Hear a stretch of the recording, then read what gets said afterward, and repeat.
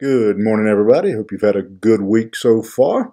And I got a big weekend planned. And in the meantime, we'll look in the book of Ephesians, chapter 2. If you will, like, share, comment, and then we will dig in.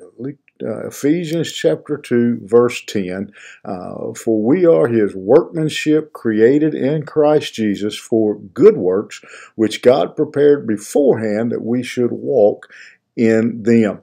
You are not saved by good works. It's not a result of works that no man may boast, but we are his workmanship. We are saved to do good works. No amount of good works can buy you salvation. No amount of good works can get a person into heaven. But once we are saved, once we are part of the family of God, then we should act like it. We should have good works. He says, you are created in Christ Jesus for good works. We are to do good things. That again, it doesn't get us salvation, but it is a result of salvation. God is working in you as a believer, as a child of God. He is working in you to accomplish, to do good works. He's wanting to do something with you, something in you, something through you.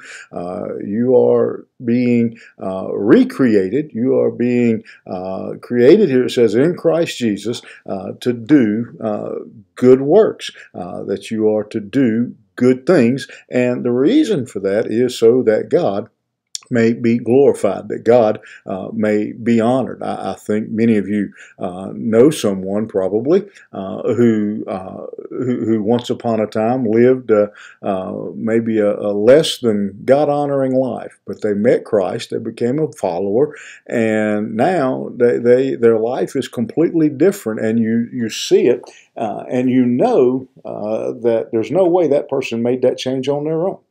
You know what they used to be. You know how they used to live. And now you see the difference in them.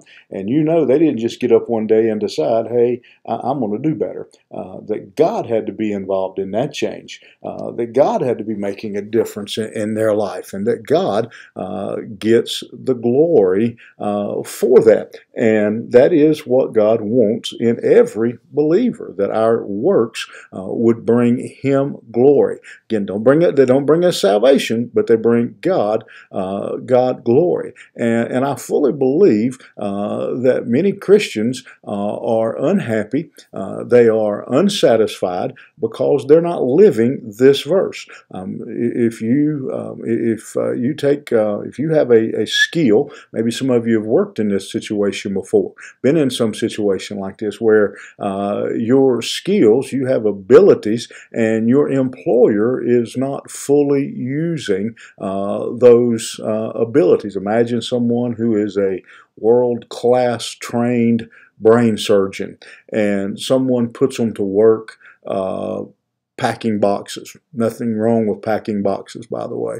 But I think you know that a world-class brain surgeon, neurosurgeon, would feel very unsatisfied in his life if he was packing boxes, if he was, doing most anything other than doing brain surgery. He would feel unsatisfied, unfulfilled in what he's doing, and that's what I think that's the reason many Christians are unhappy, unsatisfied, is because we're not living up to the workmanship. We're not doing the good works that God has already prepared, that we should walk in them. Not could, not might, but that we should walk in them. And I leave you this morning with this thought. Are you accomplishing the good works that God has for you? Are you the person? Are you doing the things? Are you doing the will of God?